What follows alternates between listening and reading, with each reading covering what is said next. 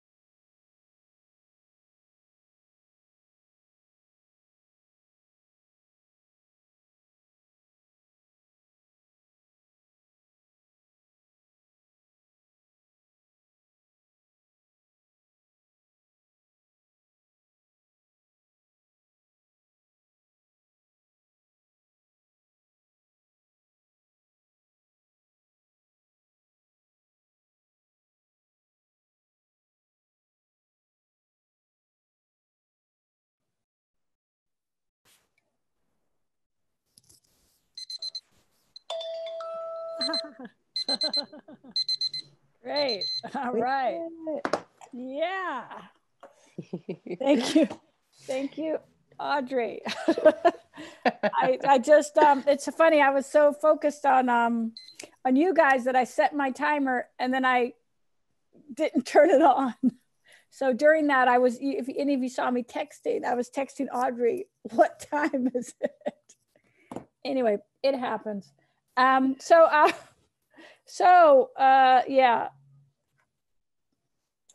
You ready? I am ready. I'm ready. I just had to get my, All right. Up first, we have Monique. Hey, Monique. Are you Hello. unmuted? Okay, go. Hey, Monique. Hi. There. Thank you so much for doing this. This has been amazing. Thank you. So I'm an actor primarily. I just right started on. writing this year. Oh, yay. And yeah, so far I've written 2 short plays and I did part of an online devised play a few weeks ago once quarantine started. My question is, I have some other ideas for a full-length play and I'm just having trouble sort of expanding my work, if that makes sense.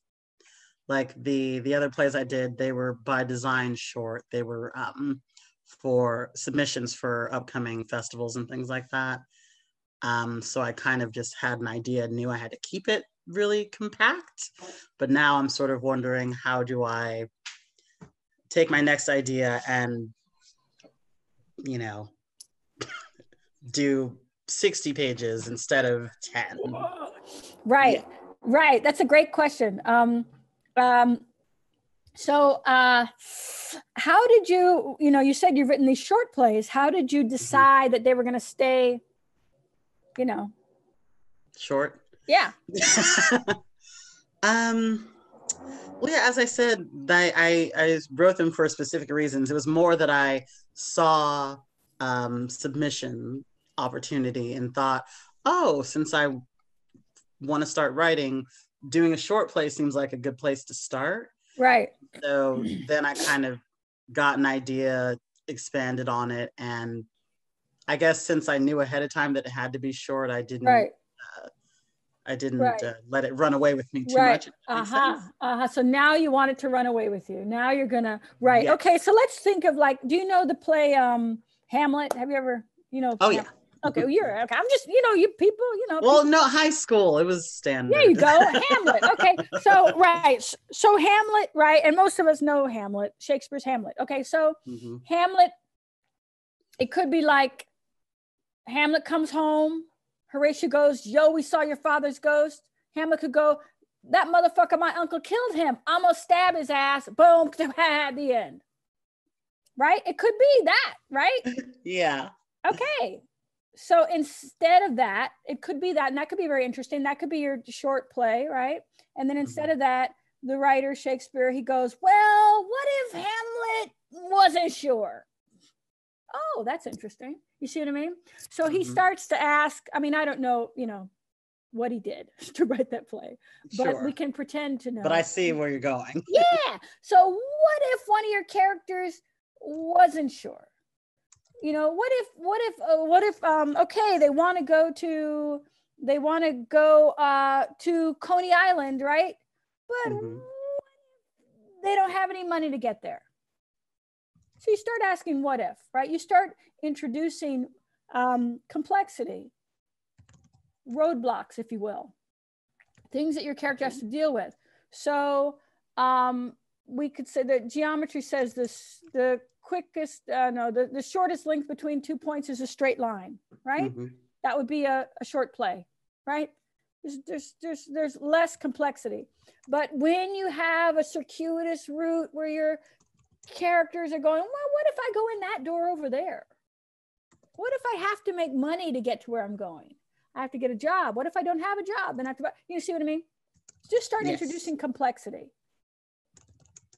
and see if that expands it. And again, you want it to feel, you don't want to just fill up pages for the sake of filling up pages, right? So you want it, Sam Shepard had this great essay years ago the playwright Sam Shepard, he wrote an essay called, I think it was called Time, when he talked about, you know, to paraphrase horribly, a play should be just as long as it needs to be and no longer. You know what I mean? So you don't want to, you know, you don't want to stuff your play with unnecessary twists and turns just to make it longer. You want the changes, if you will, like musical changes, to organically come out of the situation, right? Like say Jane wants to marry, you know, Isabel, right? Great. They're both single, they're both available, boom, it happens, great. But what if Isabel is going out with, you know, Frank or something? Then it gets a little more complicated. Okay? Yeah, no, that's okay. It might be a fun exercise to take some of your favorite plays and just go, this is a full-length play, simplify it down, and then see the complexities that the writer observed along her path as she wrote the play. You know, that's a really good idea. Oh, thank you. Thank you so much. You're welcome. Thanks. Great question, Monique. Thank you, Monique. All right, up next we have, oh, so sorry, I scrolled to the wrong part. Devon, hold on one second. Are you unmuted, Devon? I am, yeah, thank you. Awesome. Devon. Hello, hi everybody, hope everybody's doing well today. So I am a college student actually, and I was wondering if you had any insight or like wanted to talk about your writing experiences throughout college and how the earliest like formative part of your writing days and like how those might have informed like where you are now. Like how do you see that lineage from where you started to where you are now? Right. So here's where we do some gymnastics. Ready, Devon? So because this is about you, so what I'm going to do, we're going to make it about you. Okay. So what I'm going to do is ask you, how are your writing classes going so far? And how do you see a connection between the writing classes that you've taken and the writer that you are now? Yeah, I do. I've taken a couple playwriting classes, and extracurricularly, like I do poetry workshops and like, different varieties of things. And I do think that they like have informed my like writing practice, so to speak, now, even though like it still feels a bit preemptive to say that like I'm a playwright or like I have an artistic practice, because I don't even know if I do yet. But yeah, I do think that like my writing courses have been helpful, but I also think that now that I'm starting to like write more outside of those classes, I'm figuring out a way of like, how do I use those materials that came from that class and the things that I want to be writing like for years to come? Like, do those things just get put on the back burner? Are those the things that you start like working from? You mean the pieces that you've started in those classes? Yeah, like for example, like one class you're supposed to write like a 1-act play, and like that was interesting, but that work doesn't necessarily look like what I want to keep doing. So like, yeah, I don't know. Yeah, so you just keep going. I mean, the thing is that good writing classes, good interactions are going to give you tools, right?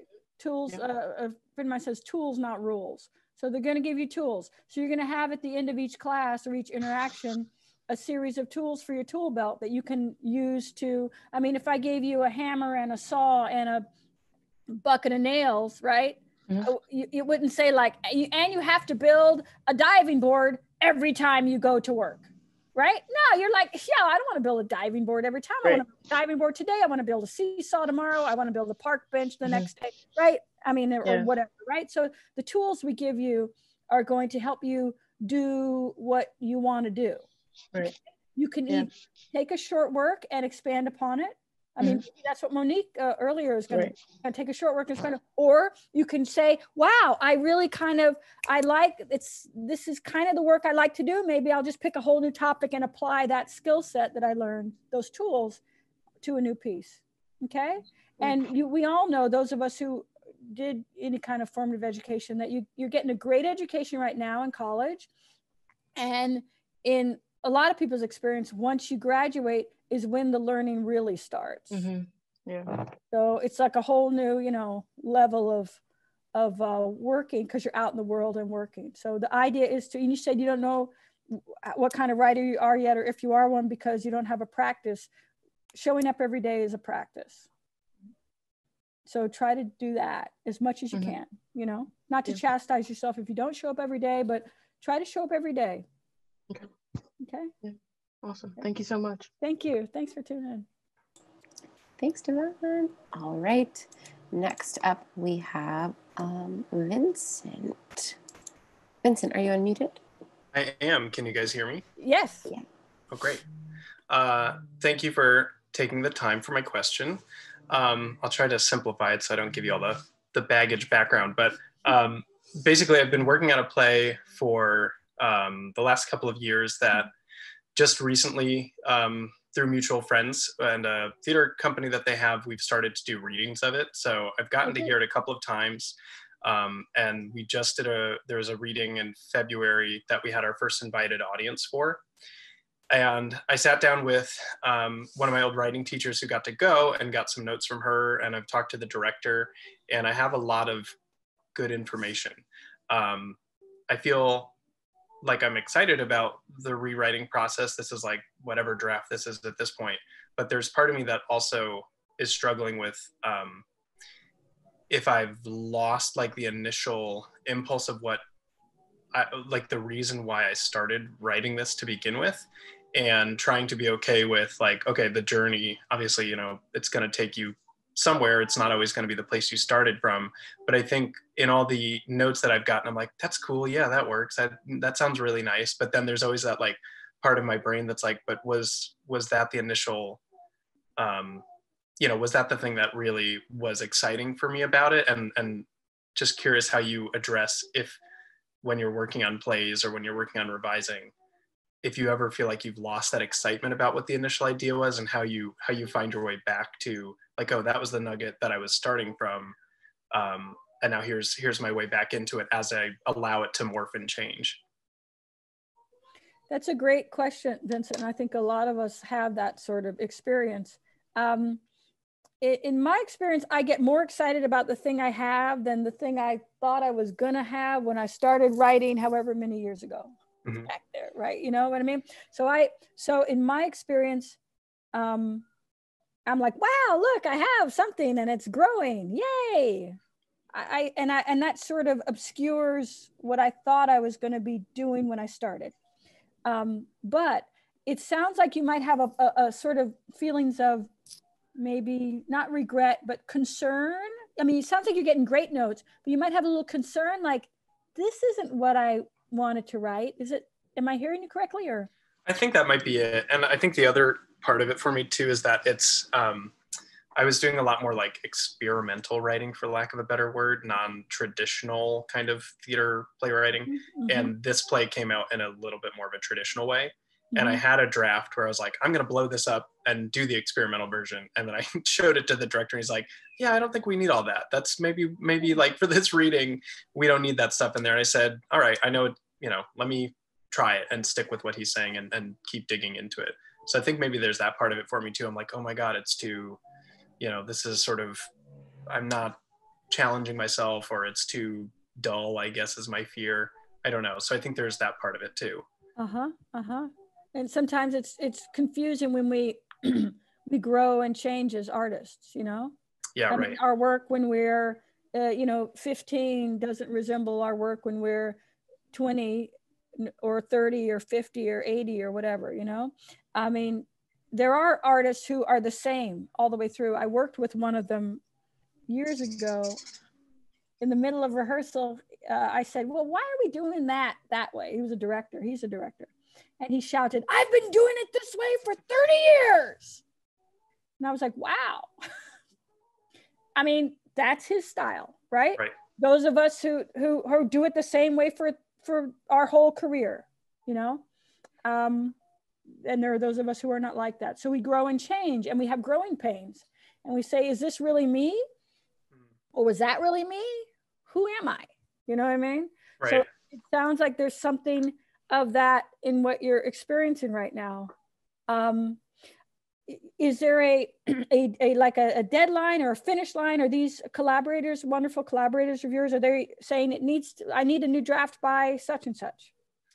Right now it's been sort of loose where where I left it was, okay, with the notes I have, I'm gonna sort of beat out the moments, talk about the new scenes, and then address it, and then sort of write out the next draft. And they wanna, I think we're aiming to produce it, hopefully, you know, who knows what's gonna happen, but in the fall.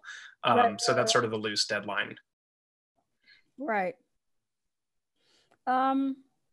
It's tricky. I mean, I would sit and like have a conversation with the play. You know what I mean? Like, what is it that you really wanted to do? But it might be one of those, it might be you changing into a different kind of writer. You know, I mean, the tricky thing is that right now, if they're planning to produce it in the fall, you're kind of in a relationship with these wonderful people. You know, they sort of signed on to what you're writing. So if you decide now to go and do something else, you sort of aren't really, you know, working in the spirit of the collaboration that you have agreed to thus far. Right. And so while you can certainly write two kinds of the play, write the way far out there play and the less far out there play. You could, you know, or you could just say, I'm going to write this like this. Right. I'm going to write it like, I'm going to talk to the play and make sure it's okay with the play that we're going in this direction. And we're going to write it in the direction that we've agreed to, you know? Right. You know what I mean? Maybe it's like dating. You go, wow, I'm not single anymore. Oh no, who am I? You know what I mean? Or I'm a parent, I'm a mom, you know what I mean? And there might be a lot of that. I don't know, but I do know that you have made an agreement with some people who sounds like you like.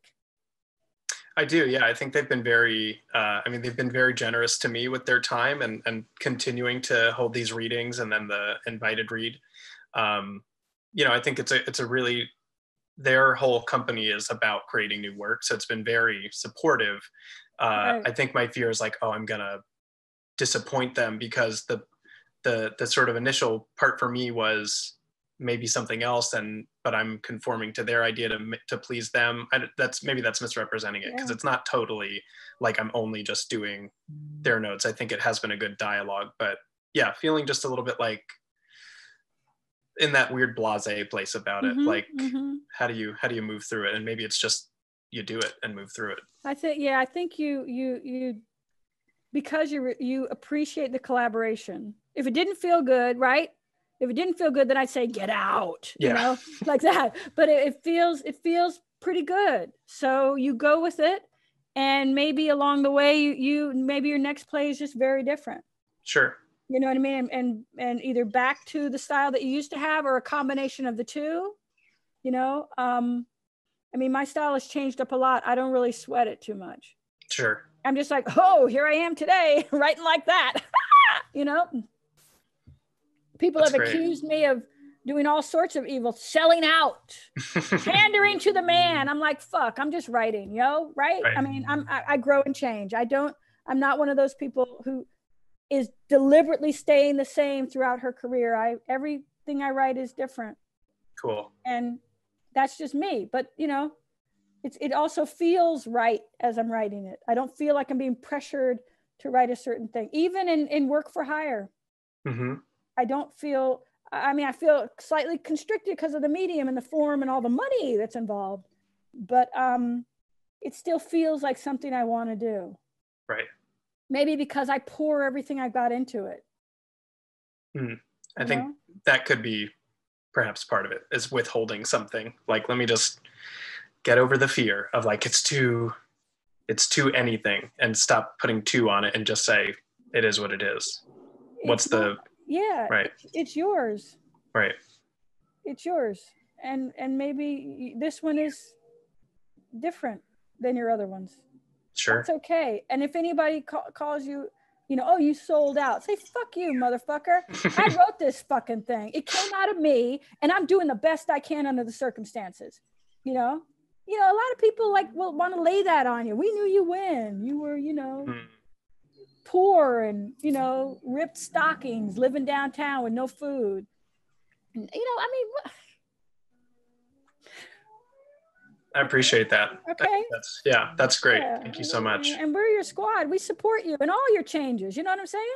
Thank you. And all your changes. I mean, I got to say this, just as my soapbox thing, and this is not, Vincent, what you're talking about, but if in this culture we lambast and we get on artists for selling out, for being different and different artists than they were last year, but we're welcoming to people who might want to change gender. Mm-hmm. Right? We have to be open and welcome, and to ourselves, we have to allow some of that generosity for ourselves. Right. This is who I am. This feels honest to me right now, you know? Okay, that's my Thank you so much. I'm gonna get off my soapbox though. Thank you so much. That's wonderful. Thank you. Thanks. Thanks, Vincent. All right. Next, we have Emmanuel. Emmanuel, are you unmuted? Hey. Thank you so much. I can't hear you so good. Oh, you can't hear me? Better. Go. Better? Okay, I'll just speak really close. So thank you very much for doing this. It's been amazing. So I am writing a musical and I've had a first reading, and the main, so I love all the characters, but the main character, so the feedback is that we don't like her. And then I realized I don't like her. The story, like, it feels quite organic. It felt like that's just the story and that's just the way it is. And I was just wondering, my question was, how do you make a character more likable? Yes, I like all the other characters with all their faults and quirks and everything like that. I like them, and I think that means that they come across as likable. I mean, I'm speculating, I don't know. And her, the main character, like, everything happens to her, I guess. And so we don't necessarily, I don't like her very much. I like her, but I don't like her. I mean, she is what she is, but I don't know how to make her likable. That's a hard note to get. Your character's unlikable. Yeah, I know. I find it a tricky note, and a note that can make it difficult to know what to do. You know what I mean? Because we don't want to turn all her frowns upside down. You know what I mean? Yeah, she's smiling all the time. Now she's happy and she gives cookies to people, and so she's likable. I mean, that's horrible. But maybe what the note might mean is that maybe your readers are not fully understanding why she does what she does. Yeah, I think that. Okay. So for example, another Shakespeare, like Richard III, he goes and kills a lot of people, and people go, okay, he's not likable, right? But we have a sense that we feel him. He feels disenfranchised or out of the loop or made fun of. So he has these feelings and this anger, maybe. I'm not a Shakespeare scholar, but do you know what I mean? So maybe you need to ground her actions. You also said a lot of things happen to her, which is tricky. So you need to activate her, have her do things to get what she wants, right? And to ground everything she does in something that is grounded. You have to really tie everything she does to a real need that she has. Does that make sense? I don't know if that would make her more likable, but it certainly will help the audience or your readers wrap their heads around why she is doing the things that she is doing. Maybe the tricky thing is because the idea is that it's the outside pressures that are making her do what she's doing. Okay. That she's pressured into this way of being, and that she thinks it's her idea, but it's not her idea. It's what society's told us, what her parents have told her, it's what everyone, and so she's acting thinking that it's what she wants, but it's absolutely not what she wants. Right. So activate her, make it a real choice. Give her some real choices to do real things to get what she really wants. See? I mean, people will follow anybody. Look at who's the president. You know what I'm saying? I mean, you know, give her some real, no, I mean, that's off the topic, but give her some, she wants X. She really wants that. She's going to go for it like nothing else. You know, do you understand? If you made her passive, it's maybe she just doesn't have enough energy behind her. Okay, see if that works. Do it a scene at a time also.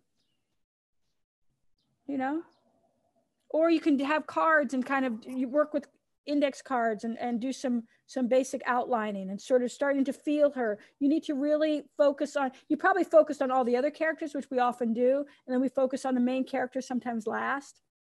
Yeah. It's okay, now it's time to really focus on her and her journey.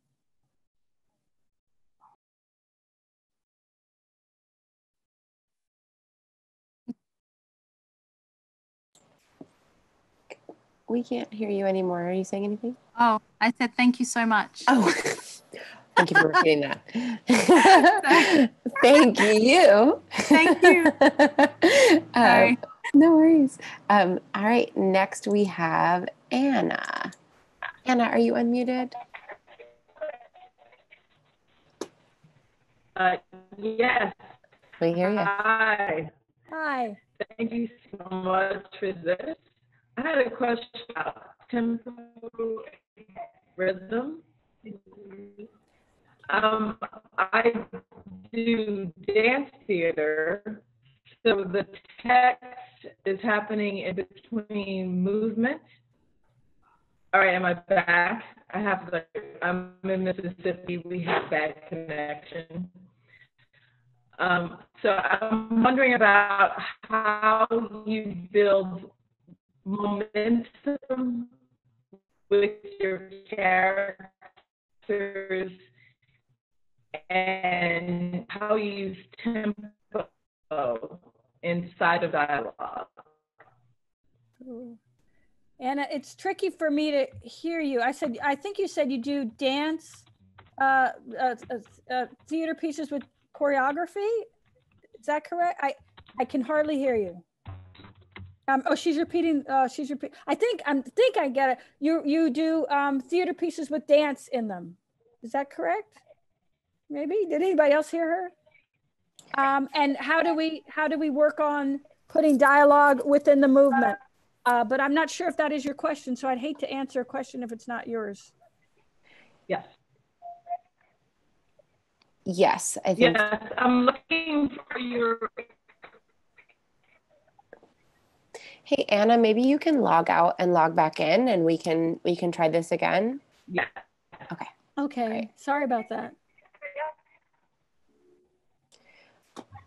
We've got about 7 minutes left. Do we want to do one more and then hop back to Anna? Great. All right. Next is Saida. Are you unmuted? I think so. Tempo of your character's dialogue. Hello? Hi, can you hear us now? I think we were getting a delay maybe from Anna's question from before. Great. Okay, go ahead.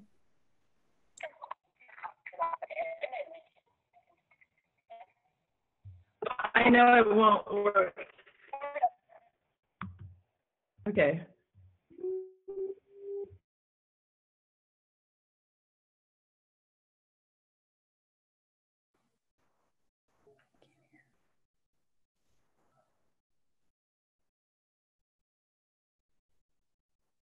Saida, you're on mute. Well, okay. How about there now? You go. Yeah. Oh, yeah. thank Okay. you. Yeah. How are you? I had a specific question. I'm a 27-year plus English and drama teacher on the high school level. I'm trying to leave some of the English alone and move more into the drama. I started writing a one-woman show, And I'm just really interested in any specific instructions, like a la Sarah Jones or Anna Devere Smith, just writing for yourself, the creation of characters that you then feel you can play. If there's any specific references or things that you would point me to in terms of continuing. I want to do about 12 different stories of women of color throughout the diaspora. And it's just, I don't want it to all seem so vignette-y and just people telling their story over and over again, but really to give some life and breath to the characters and maybe show how women of color connect throughout the diaspora. Right. So you have your subjects, right? You have your subjects. And yes. I mean, you mentioned Anna Devere Smith, great, you know, to look toward her. Of course, you know, Intozaki Shange for Colored Girls, and, you know, yes. that kind of beautiful work that has different stories from different women or different people, you know. It's okay if it starts to be vignette. I mean, the thing that links the stories together is that they're all searching for something, if you will. Or with Anna's pieces, you know, she's working through something, or she chooses a particular community or a particular subject, you know. So I think you just write them. Like, think of your subjects, you know, this person, that person, the other person. I mean, are they fictionalized or are they real? They're all fictionalized, and they're all talking about insidious racism and how we all function with white supremacy. Great, great. So, I mean, where do you know, are they all in the same place? No, they are actually, I'm here in the Caribbean, and some of them are African American, some of them are Caribbean, and some of them are from the continent. Right. Okay. So I'm learning accents and doing that in terms of my acting, but in terms of my writing, I didn't want, you know, I didn't want to feel very preachy and overwhelming. I still wanted to see beauty, even though I'm taking on the animal that is racism. Right. So, yeah. So I think you're really there. Do you have a writing schedule? Well, now, thanks to you. There you go. I mean, now that I'm just teaching remotely as well, it just gives me more time with my own children and with my own writing. So, Good. I mean, I've taken this COVID as a gift, you know. Good. Right. Well, good. Good. So you have a writing schedule, right? Yes. So you do a little bit on it every day. Yes. I would suggest doing one character at a time. So maybe you have a list of all the characters you'd like to eventually get to, but you choose one woman at a time, right? And even if you write her one of her monologues, if you will, just imagine what it is at first draft, and then go to the next one. So get a first draft of everybody's monologue, and it might be obvious, but to get away from that preachy thing, even though you're tackling big subjects, you remember that first and foremost, these people are people. So I'm going to be more interested in the details and specifics of their lives than them telling me, although this is not what you're saying, but them telling me racism is some bullshit.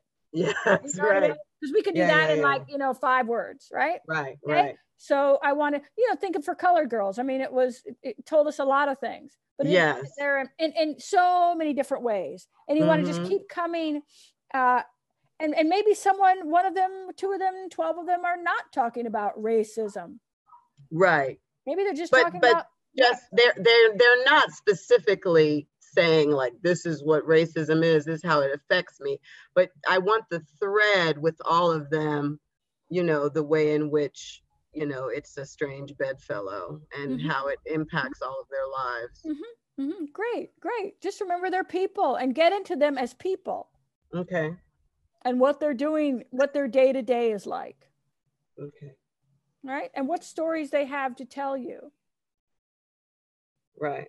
Right. And then sort of see if you can see common threads, common themes emerging as you go along, and you'll think of how to, but get a first draft of each one of these characters. Yeah, that's what I'm almost there with that. So Great. I love that. Great, Yeah. great. Thank you. I think it sounds like it's going to be beautiful. Well, you know, you can only try. It's true. It's true. Awesome. Thank you. Is Anna back? I've got Anna. She typed out her question to me. Oh. I'm going to read it out loud. She said she's looking for guidance on building momentum in dialogue. How do you deal with tempo and speed of dialogue between characters and action? Right. Oh, gee, that's a hard question. That's a hard question, Anna. No, but a really good question. But is it true? Did she say something about how she has dance in her pieces, or was that just a? She does. She's nodding yes. Yeah. She does. Okay. Okay. So how do we deal with tempo? And say it again, Audrey, please. She said, building momentum in dialogue, and how do you deal with tempo and speed of dialogue between characters and action? Right. Right. So desire, Anna, and stakes are really, really helpful. Okay.